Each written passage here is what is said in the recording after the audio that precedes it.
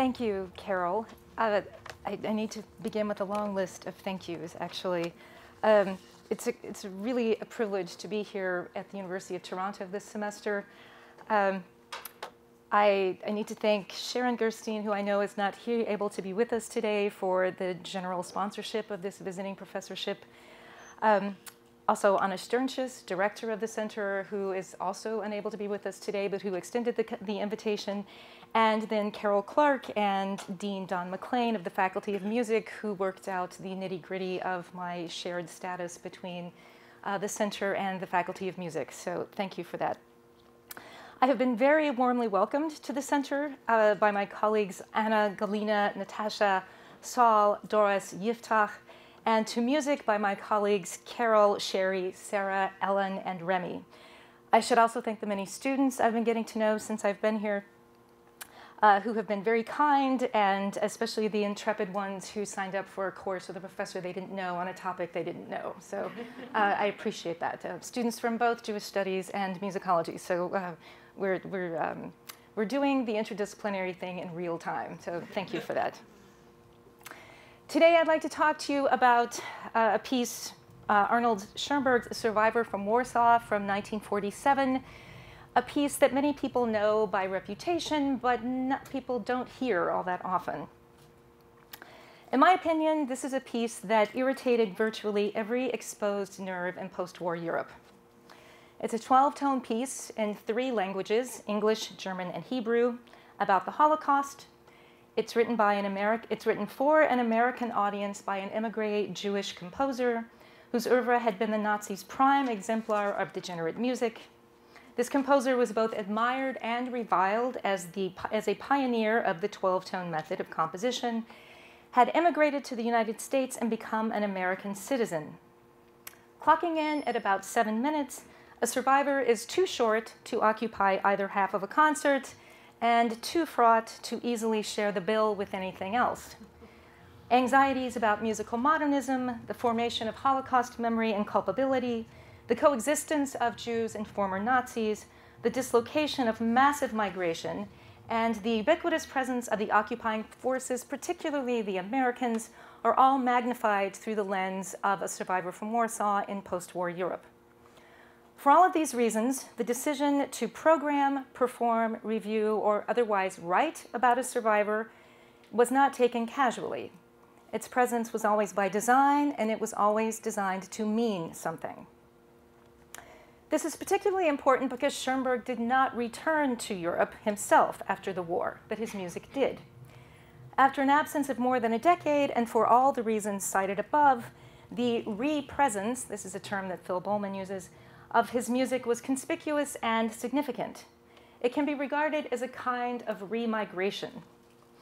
My approach to remigration differs from that which has typified remigration studies, particularly as a subset of the German field of Exilforschung, in which, as Bridget Cohen has noted, she will also be speaking here in a few weeks, FYI, she's noted there's been a tendency to focus on the physical return of individuals after the war, to minimize the significance of works they may have produced in the United States, and or lay claim to that repertoire as part of European national music histories.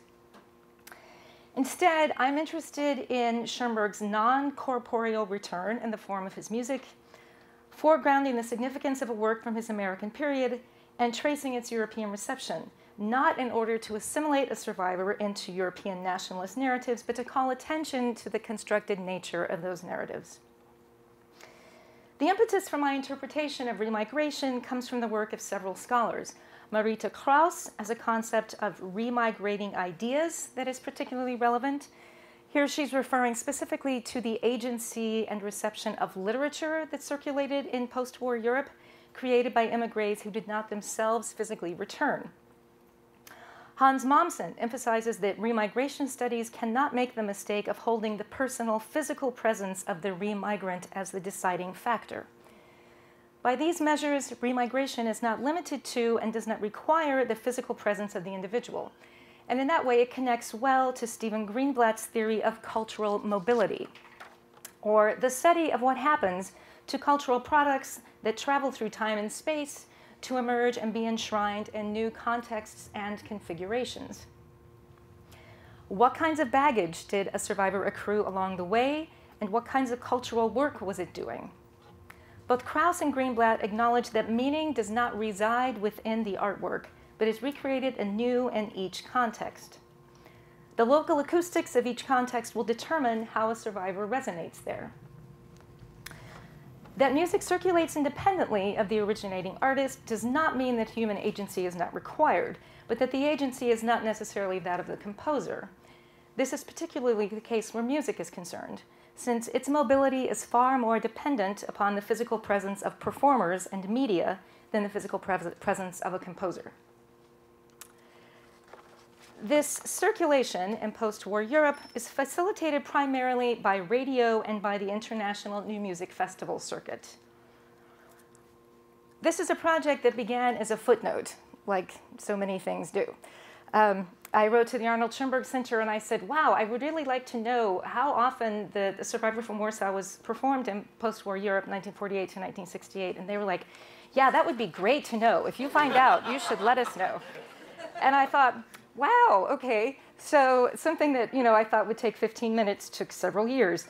But I went to the Schoenberg Center and looked through the records they had of the royalty payments to Schoenberg's widow. This was, this is a very time-honored musicological trick to figure out where things are happening, is to follow the money. And the money takes the form of following who pays to perform the work. It also, what that file also revealed was that the press, the publishers were not especially conscientious about collecting the royalties. His widow spent a lot of time complaining, hello, I heard that the piece was performed in these places and I'm not getting any money, what is happening? So, but I was able to recreate the trajectory through Europe largely by tracking the payments. So it began in Paris. René Leibowitz, a notoriously unreliable interlocutor, gave the European premiere. He thought it was the world premiere. There's a whole story to that. But there's also precious little evidence that it ever happened. There's evidence that he planned for it, but it's not entirely clear that it actually took place. He was, I suppose, a frenemy of Schoenberg. They had a conflicted relationship. Another advocate of Schoenberg's is responsible for several performances. The conductor Hermann Scherchen is responsible for the West German premiere at the Darmstadt New Music Festival in 1950, where it met considerable resistance, not only from the audience, but from the performers who were tasked with playing it and singing it. He then gave several performances in Italy, and also took it to a new music festival in Vienna in 1951. This is where a woman named Paulina Hall, who's a major player in the new music scene in Scandinavia, heard the piece and decided that they really needed to perform it in Oslo. She recruited the Jewish German conductor Heinz Freudenthal to conduct the Scandinavian premiere as part of another international new music festival, the ISCM, in a rare and early commemoration of the Norwegian Jews who perished in the Holocaust. In 1958, the East German conductor Herbert Kegel gave the premiere with his Leipzig Radio Ensemble. The presentation in East Germany was almost entirely desemitized, presented as anti-fascism. And then, incredibly, to me at least, took that piece to Poland to perform it at the Warsaw Autumn Festival the same year in a form of cultural diplomacy. The reception there is extremely positive and seems to take the form of a lot of Polish critics assimilating Jewish pain for their own purposes. That's where an influential Czech music critic saw I performed and began agitating for a performance in what was then Czechoslovakia. And the Czech story is distinct because of the two performers who did this most often in the 60s and 70s. Both people who performed the role of narrator in this piece were actual Holocaust survivors. And as far as I can tell, this is the only place that that has happened. So let's talk a little bit about the piece. The plot of a survivor is not taken from a single historical event, despite what you may read. The text, Schoenberg, accumulates accounts he heard from people, survivors of various experiences in Europe. He, at this time, is in Los Angeles. Concentration camps, ghettos, ideas from his own imagination, he says, in what Camille Crittenden describes as his own dramatic synthesis. The title, however, is deliberate and very specific. The survivor is not from Treblinka or Auschwitz, he is from Warsaw. And that association, at least for Schoenberg's American audiences, would have triggered an immediate response, the Warsaw Ghetto Uprising. I don't need to tell this audience, but I will tell you because it's here. Fighting began in earnest on the eve of Passover on the 19th of April, 1943, and against all odds, the resistance held German forces at bay for nearly a month before they were defeated. The uprising quickly achieved iconic status as the most famous of the 100 or so known instances in which there was Jewish resistance to the Germans in armed combat. Warsaw had that emblematic significance for Schoenberg, too. He wrote to Kurt List, "The title will be A Survivor from Warsaw because it was my inspiration, and the geographical meaning includes the ghetto and all what happened there." All what happened there included the uprising. So I'm going to play this for you. As I said, it's a short piece. You'll hear the narration. The narration is in English. Schoenberg wrote it, so it's not idiomatic English, but it is certainly intelligible English. You will hear the occasional quotation of a German soldier, and that will be in German. I'm not going to post a translation for that, but I think it's pretty evident what he's saying. And then you'll reach a point where a male chorus will enter singing the Shema in Hebrew. So it's a piece for narrator and orchestra and then male choir.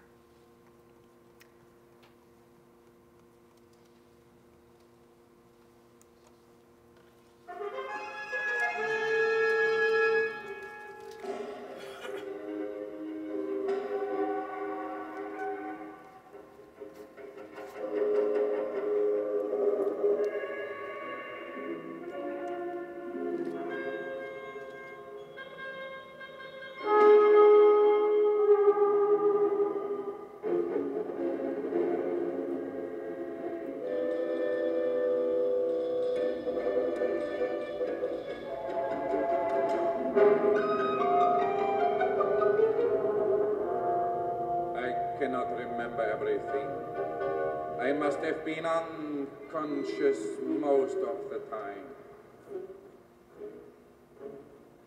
I remember only the grandiose moment when they all started to sing as if prearranged. The old prayer they had neglected for so many years. The forgotten creed.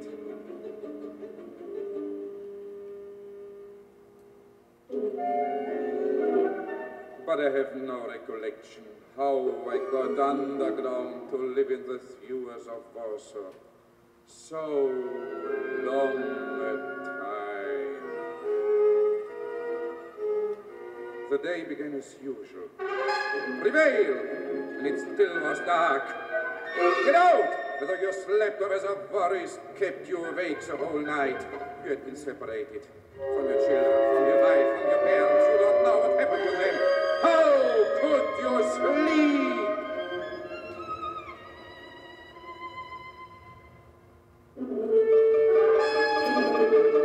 They shouted again. Get out! The sergeant will be furious. They came out. Some very slow, the old ones, the sick man, some with nervous agility.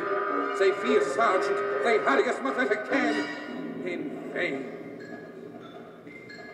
Much too much noise, much too much commotion, they're not fast enough. The Feldwebel shouts, Achtung, schießt an den Neilswald, oder soll ich mit den Gewehrpfeilen nachhelfen? Na gut, wenn ihr es durchaus haben wollt. The sergeant and his men hit everyone. Young or old, strong or sick, guilty or innocent. It was painful to hear the groaning and moaning.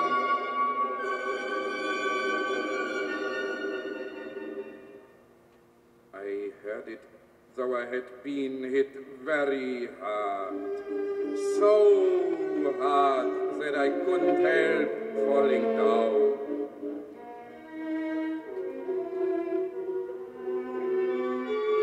We all on the ground who couldn't stand up were then beaten over the head.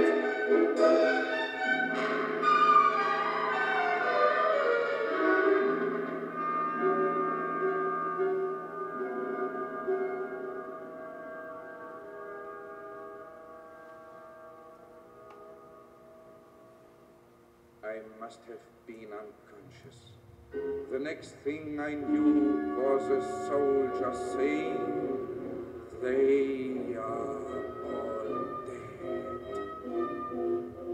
We haben the sergeant ordered to do away with us. There I lay aside, half conscious. It had become very still. Fear and pain.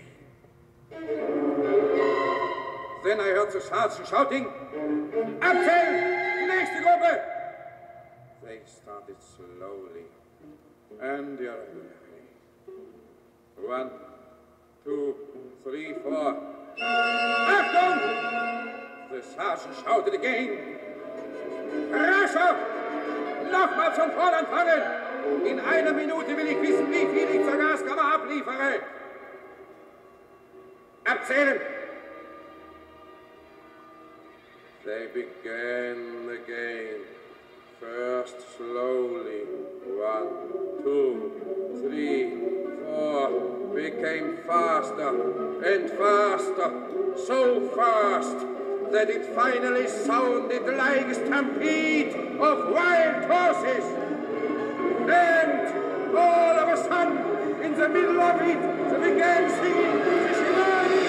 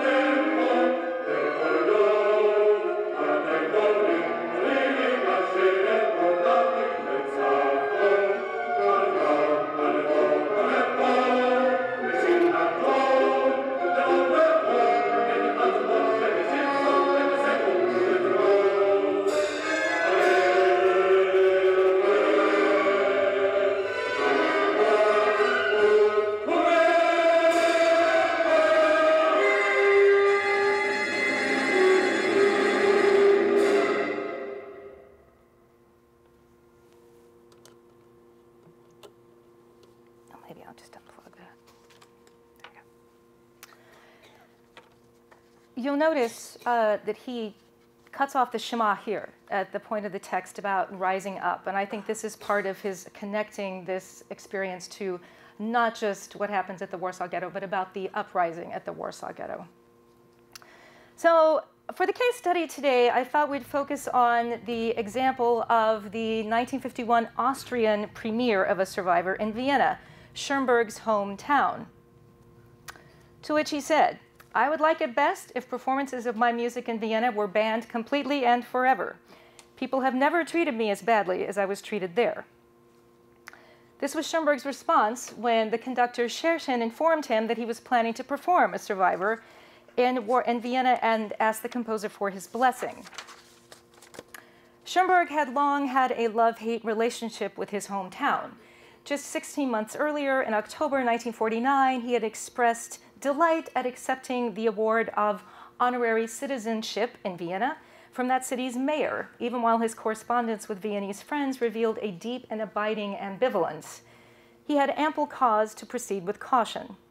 An organized anti-Semitic faction had torpedoed his academic career there in the first 3 decades of the century, and the press had regularly savaged his music as well as that of his students. Given that history and what he knew of the warm welcome Austria had offered the Third Reich in 1938, he was understandably wary of post-war rapprochement and had declined invitations to engage with the resuscitated Viennese new music scene. Nevertheless, on the 10th of April 1951, Gerstein did conduct a survivor in Vienna on a concert for the Konzerthausgesellschaft's 4th International Music Fest. The first half showcased new 12-tone works. These are world premieres of a piece by Hauer, Mario Perigalo's Piano Concerto, followed by the Austrian premiere of A Survivor from Warsaw. The narrator was the Viennese actor Albin Skoda, and he performed the role in German translation for the first and perhaps only time. After intermission, they performed Verdi's 4 sacred pieces, which is not an obvious lineup to me. I suspect this has to do with the fact that rehearsal time was short. They needed a choir. The choir had these pieces in their repertoire already. Fine, we can spend our time trying to learn the Schoenberg, and then you guys can just sing the Verdi because you have it at hand. I can't understand how else it ends up on a new music concert. Gerstein had not defied Schoenberg's wishes so much as he had softened him up. A letter from Schoenberg in February of 1951, he says, "I was not happy at first about giving my consent for the performance of A Survivor in Vienna. 6 minutes of music next to so many times that much space allotted to these other pieces." When Schoenberg wrote this letter, he was 76 years old, in poor health, living in California. He died about 5 months later. He was enjoying a measure of vindication in his twilight years, thanks to the prominence accorded his work in Europe since the end of the war, and he was reluctant to give the Viennese the satisfaction of using him as a pawn in their cultural politics, even as he fretted that his reputation warranted representation with a much longer work. So the context here in Vienna, some things to bear in mind. Given the subject matter of A Survivor and Schoenberg's multiplied identities, Jewish, Viennese by birth, culturally Germanic, he said often, American by citizenship, Austrian anti-Semitism has to be considered one of the most important residues coloring the composer's post-war remigration and Vienna's reception of him. Anti-Semitism was prevalent in Austria when Schoenberg lived there. It thrived during the Anschluss, when it is estimated that Austrians were responsible for the deaths of some 3 million Jews, and persisted in the post-war period, both in popular sentiment and in politics. In 1947, the American Jewish Yearbook observed that, quote, "Of all the new regimes in the European countries, the Austrian government is the most anti-Semitic."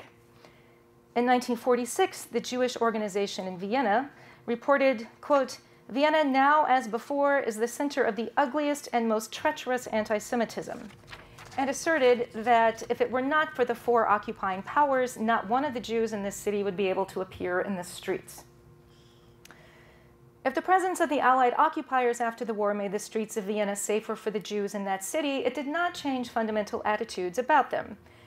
Remember that Austria, like Germany, is divided among the Allies, and this lasted for 10 years, until 1955. So this is undivided Austria. Likewise, Vienna is divided and occupied as well for the decade.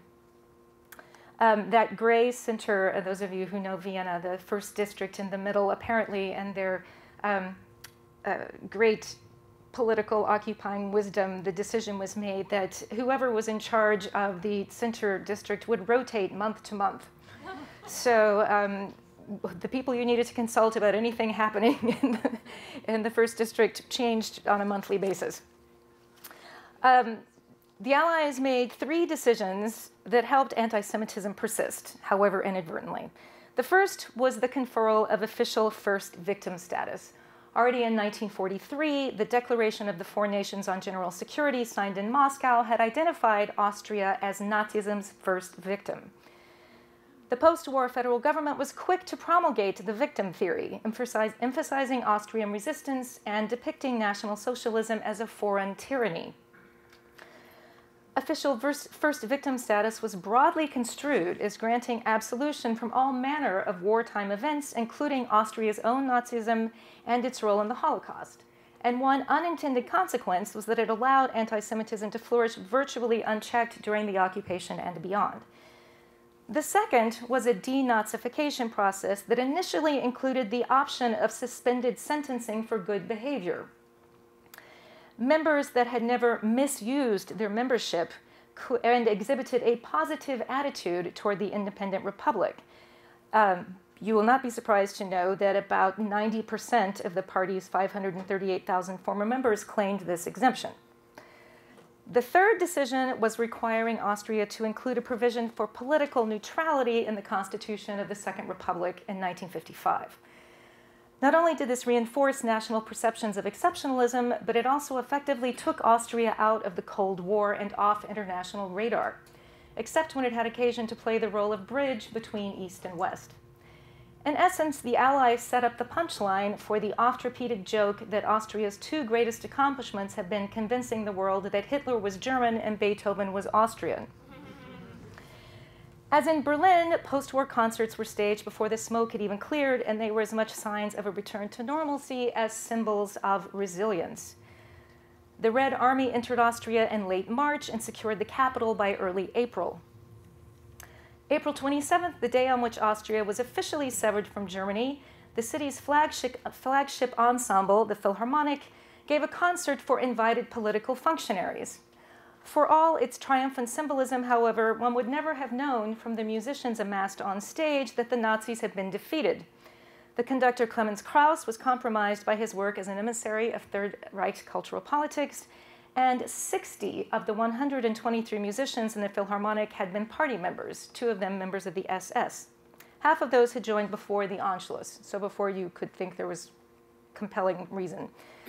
Compare that to the status of the Berlin Philharmonic at war's end. Of its 110 musicians, 20 were members of the party. The Vienna Philharmonic gave its first post-war concert on the 3rd of June, with Robert Fanta conducting Gustav Mahler's First Symphony.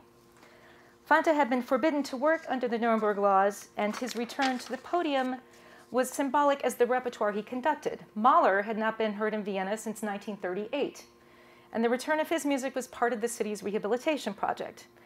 These concerts served public notice that Vienna's musical heritage had survived the Anschluss and the war, a purpose that might also have been served equally well by the music of Mozart, Haydn, Beethoven, or Schubert, any of the other beloved masters of the Viennese tradition.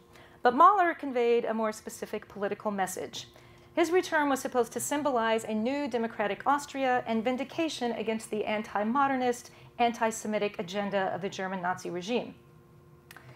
Austria's first victim status enabled the pretense that there had never been any homegrown opposition to Mahler rooted in anti-modernism or anti-Semitism. And unlike the music of Schoenberg's Second Viennese School, Mahler's music was easily appropriated for the discourse of Austrian folksiness that accompanied the nation's post-war reinvention of itself. In the midst of all this, Schoenberg did have a few Viennese advocates. The most influential of these was an attorney turned arts administrator and editor named Egon Seefellner. Immediately after the war, he became general secretary of the Austrian Cultural Union and was soon active in a wide range of cultural organizations. Generally speaking, he found the city's major institutions too hidebound by Viennese tradition, although he recognized that there was one homegrown tradition audiences were not rushing to embrace, and that was Schoenberg's 12-tone Second Viennese School. He established the International Music Fest under the auspices of the Konzerthofgesellschaft in hopes of persuading non-specialist Viennese audiences to engage with modernism's international mainstream. After all, in the immediate post-war period, 12-tone method very nearly was the international mainstream. If Vienna was ever going to be relevant to the new music scene again, he thought, it had to make amends with its native son Schoenberg and with his music. In December of 1947, Seefellner had asked Schoenberg for permission to grant any one of his works for the Second International Music Festival, and Schoenberg had declined. He wrote, "I have the impression that in Vienna, racial issues are still more important than artistic merit for judging an artwork. If it were otherwise, the need to cultivate my works after so many years of neglect would have emerged sooner, and not just at the Second International Music Fest. Don't say that it would be better for me to forget the evil that has been done to me," end quote. So this then is the context in which Gerstein asked Schoenberg to give his blessing to a performance of a survivor. Seefeld had already declared that the theme of the 1951 festival would be Schoenberg's second Viennese school, and that the major premiere would be a survivor from Warsaw. This announcement appeared in January, before Schoenberg had agreed that that would even happen. This announcement notes that Schoenberg's circle is known worldwide and hails that year's series as the most comprehensive effect thus far in post-war Austria to demonstrate the global significance of Vienna to contemporary music. A performance of Mahler's Eighth Symphony, also conducted by Gerstein, was deemed the other major attraction of that festival, since it had not been played for 15 years in Vienna. The most distinctive feature of the Viennese performance of A Survivor was surely the fact that the narration, originally in English, was recited in German translation. It says here that this is the premiere in the German language. The Konzerthausgesellschaft hired a retired diplomat and professional translator named Hans von Winter to produce a new version. Schoenberg found out about the translation after the fact. When Winter sent it to him and asked for his endorsement, he actually asked if he could help him get it published. And Schoenberg, his first reaction was like, "Who are you?" And Winter says to him, "Oh, I was a member of the Society for Private Musical Performance back in the day." This was an organization that Schoenberg had run immediately after World War I in Vienna, which may or may not have been true. But at any rate, this is how he says he introduces himself to him. Unlike Schoenberg's original English text and its unidiomatic prose, Winter's Austrian version is lyrically poetic. The narrator would have to make substantial adjustments to the notated rhythms to recite this text in performance, but it can be fitted to the general gestures and contours of the line. Winter adds adjectives, punctuation, and phrases for color. He uses proper and formal diction throughout. In other words, it's calibrated to sound like and be heard by educated native German speakers. Some of his choices are significant and go beyond the general elevation of language. He renders the end of the line, the old prayer they had neglected for so many years, the forgotten creed. Instead of forgotten creed, he says, ein vergessen Lied, a forgotten song, which is less weighty than the forgotten creed. Similarly, at the end of the narration and just before the chorus enters, he adds the text, ihr altes Lied, their old song, before announcing the Shema. Most conspicuous is the omission of the word Gaskammer, or gas chamber, from the sergeant's final rant. In einer Minute will ich wissen, wie viele ich zur Gaskammer abliefere. In a minute, I want to know how many I am delivering to the gas chamber.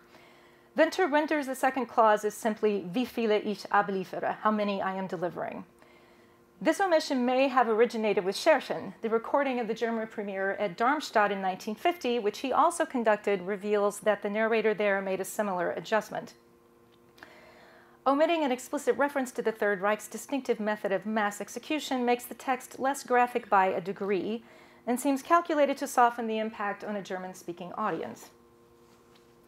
And a plot twist that typifies the complicated reality of the post-war period in Central Europe, Winter, the translator, had been a member of the Nazi Party.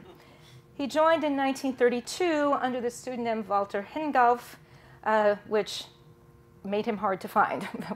That was a lot of archival digging to turn him up.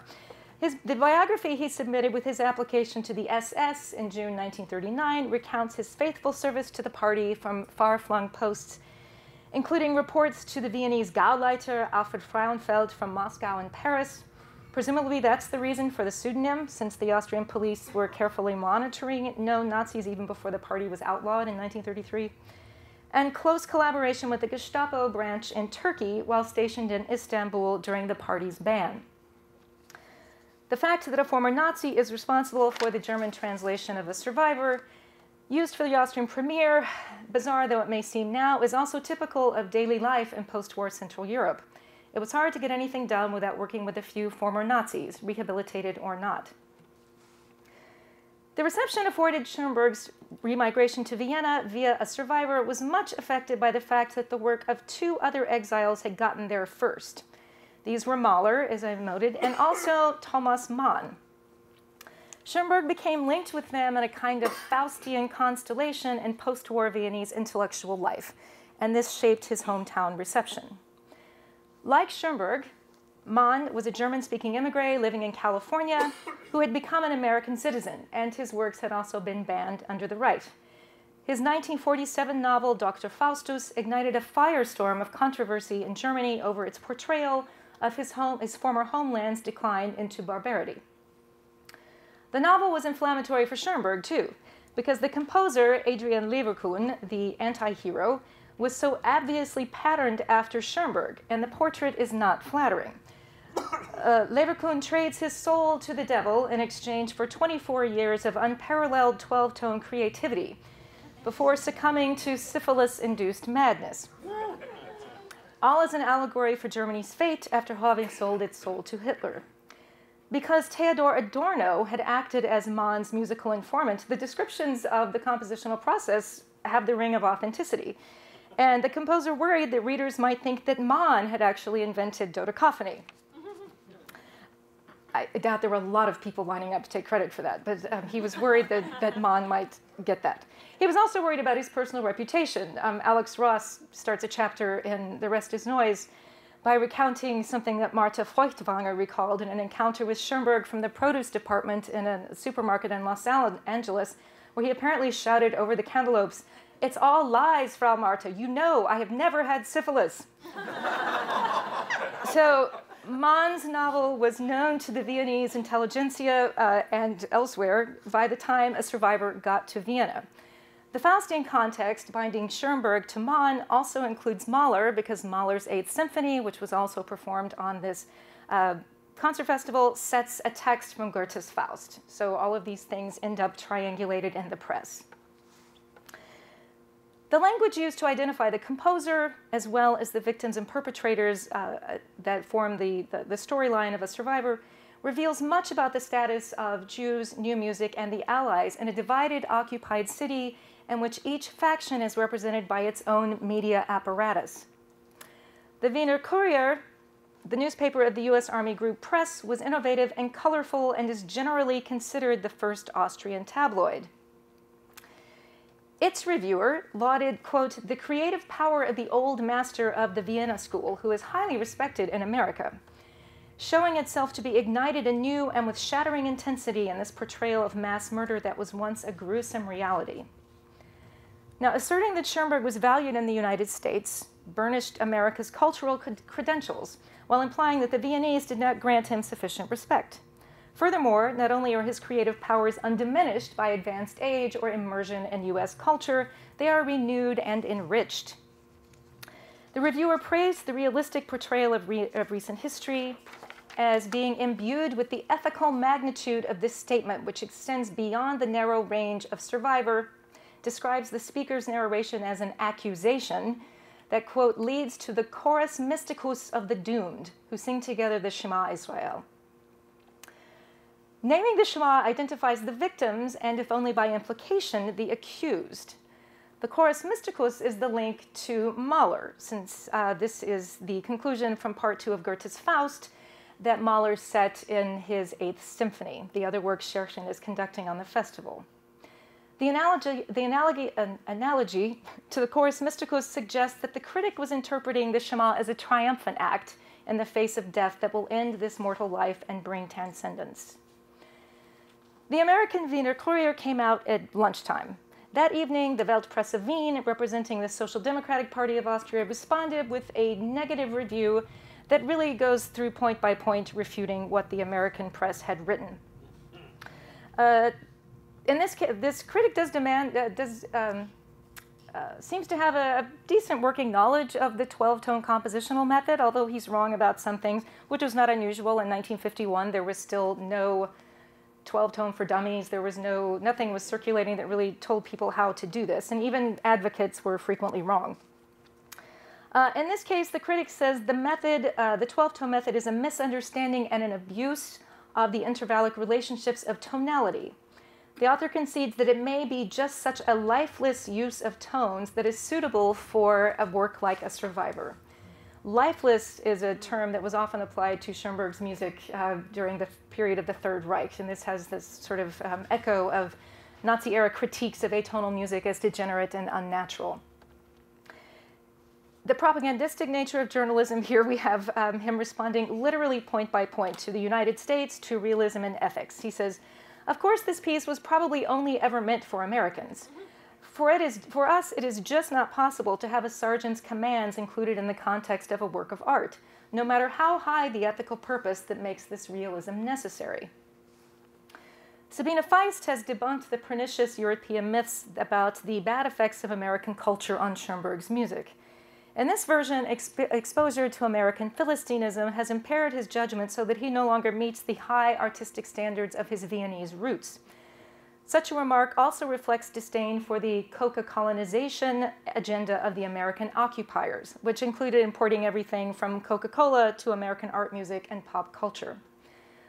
Style aside, however, asserting that A Survivor was only meant for American audiences relieves the Viennese reader of any obligation to engage with the content, particularly the accusation identified by the first critic. Whether any ethical cause is lofty enough to warrant such realism in art is an age-old aesthetic debate, but in the context of 1951, this deflection is disingenuous, particularly as the author never identifies the cause in question. He never talks about the subject matter, he just refers to horror and fear. The most eloquent review was written by Kurt Blaukop for Der Abend, a paper affiliated with the Communist Party, although not its official organ. Blaukop was a Jewish communist and musicologist who left Vienna in 1938 and lived in Jerusalem from 1940 to 1947. Upon his return to Vienna, he established the Institute for Music Sociology and became the leading Austrian figure in that field. His review of Survivor does not take the then standard communist position of dismissing it as formalist out of hand. He describes the function of music in A Survivor as akin to, quote, the pessimism of a neorealist film. Yet in the closing prayer, it shows an approach to overcoming dissonant ideology and ideological dissonance. His review is the most explicit about the subject matter. He describes it as a chronicle of the Jewish destiny in the Warsaw Ghetto, which then opens into the sincere prayer of the chorus. He also takes pains to explicitly distinguish Schoenberg from the character in Mann's novel. He says, this is not the revocation of the Ninth Symphony. It is not the repeal of Beethoven's classic work, as we had in the Ode to Sorrow from Dr. Faust.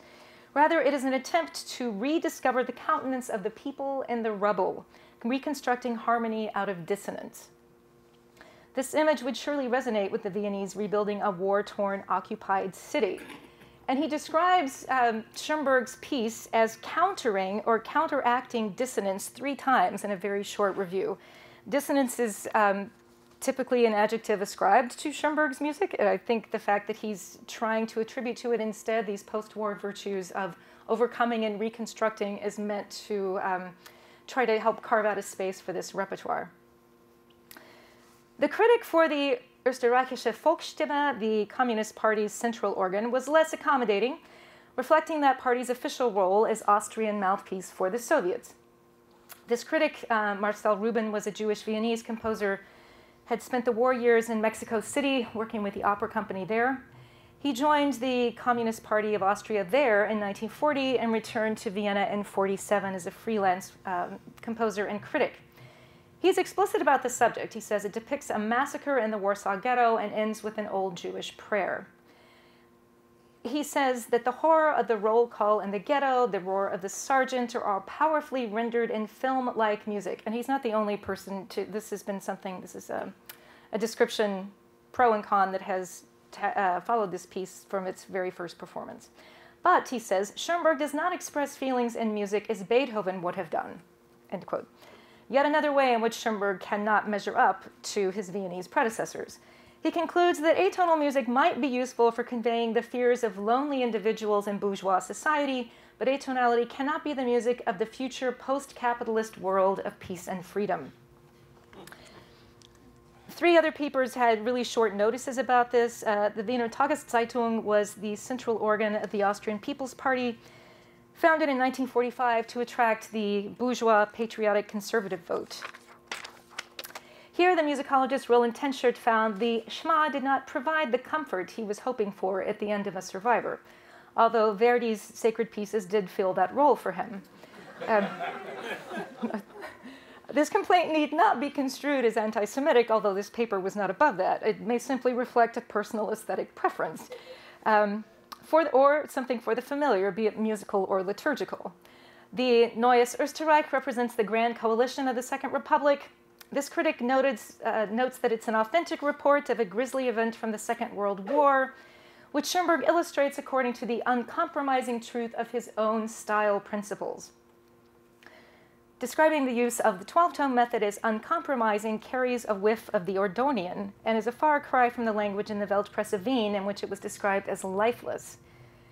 The final concert review is in Die Furche, a weekly cultural with strong Catholic leanings, where the reviewers simply note that Schoenberg illustrates the report of a survivor from Warsaw with dismally blazing colors, which is a difficult thing to envision. The Soviet paper, the Österreichische Zeitung, published a piece explaining it had boycotted the entire festival, because despite the title, it was not truly international, but rather cosmopolitan. Soviet composers were snubbed, the repertoire was inaccessible to regular people, and the only bright spot was the reappearance of Mahler's Eighth. The concert was not covered in the two Jewish newspapers in Vienna, Die Stimme and Neue Welt und Judenstadt, which were understandably focused on political problems both at home and especially in Israel, where increasing tensions with Syria had escalated in the El Hama incident on 4th of April 1951. Die Stimme did publish, as you see here, a commemoration on the 8th anniversary of the Warsaw Uprising. The 19th of April is the date of this publication. Of the published writings about this performance, only 3 use any version of the word Jew or Jewish when describing the subject matter. 2 more signal Jewishness by naming the Shema, although how many readers would have recognized that Hebrew reference is debatable. I think for most non-Jewish people living in Vienna, they associated Jews with Yiddish. They would not have ever had an occasion to hear Hebrew, so I'm not sure this would have resonated, this would have meant anything to them. This is significant because the title alone, A Survivor from Warsaw, would not have conveyed to those readers what it probably conveys to us. Central Europe in 1951 is full of survivors of one kind or another, and the word survivor did not yet have the Holocaust-specific connotations that have since accrued to it. Furthermore, everyone knew the Germans had destroyed the entire city of Warsaw, so there was no reason to assume a newspaper reader would know the reference to the ghetto without it being made explicit. What the program notes and all reviews have in common is a conspicuous silence. No one names the perpetrators. Even if readers don't need to be told, because everyone already knows the identity of the perpetrators, and it's safe to say they did, the code of silence is noteworthy. It participates in the maintenance of Australia. Oh, absolutely, sorry, no, if there are Australians here, I apologize. Austria's first victim status in 2 ways. First, most authors deployed oblique allusions to Jewish victims when they identified them at all, a rhetorical device that helps to sustain the proprietary illusion of sole primary victimhood for Austrians. Yet Austrian Jews had certainly been among the victims in Poland. In October 1939, Jews in Austria and Czechoslovakia were deported to Poland. In late 1941, about 35,000 Austrian Jews were transported from Vienna to ghettos in the Soviet Union and Poland. In 1942, Aktion Reinhardt affected thousands of foreign Jews, including Austrians in that region. Concentration camp Warsaw received 4 transports of foreign Jews from Auschwitz after the ghetto uprising, and Austrians were among them. Second, silence on the possibility of Austrian complicity in the Holocaust hid the equivocal past behind a facade of gemütlich national renewal. No critic acknowledged that those who perpetrated the events described in The Survivor most certainly included Austrians, if not in Warsaw, then surely elsewhere in Poland. No one named the Germans, possibly because the Austrians had been part of the Reich at that time. In each case, what remains unsaid is at least as important as what is made explicit. In sum, it appears that Schoenberg's ambivalence about his symbolic remigration to Vienna in the form of a survivor was probably well-founded. Thank you.